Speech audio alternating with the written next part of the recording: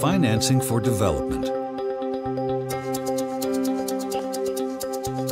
Welcome to this massive open online course, which will address how we finance development.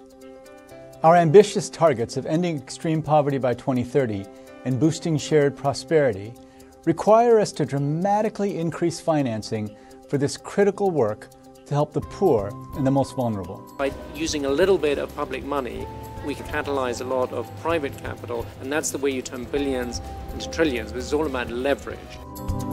The United Nations is establishing a new set of 17 Sustainable Development Goals.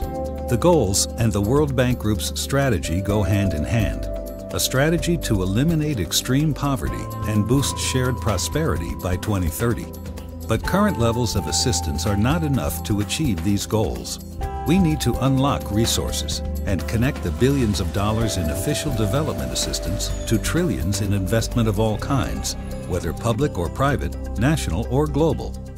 This is a case of the private sector leveraging, yes, the trillions that are sitting in low-yielding assets, but also in terms of catalyzing finance in a very structured way. Now it's time for both bilateral and multilateral partners to sit down with us as fragile states and look at innovative financing instruments. Across the world, SMEs need $2.6 trillion of additional financing. $1 trillion per year go from developing countries through illicit flows to the pockets of some corrupt people.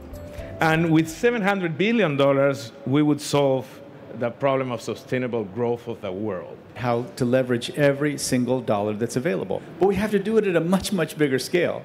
The World Bank Group and its partner multilateral development banks, or MDBs, the International Monetary Fund, and other stakeholders are working together in an unprecedented way to develop new ideas to leverage and channel finances for the post-2015 development agenda.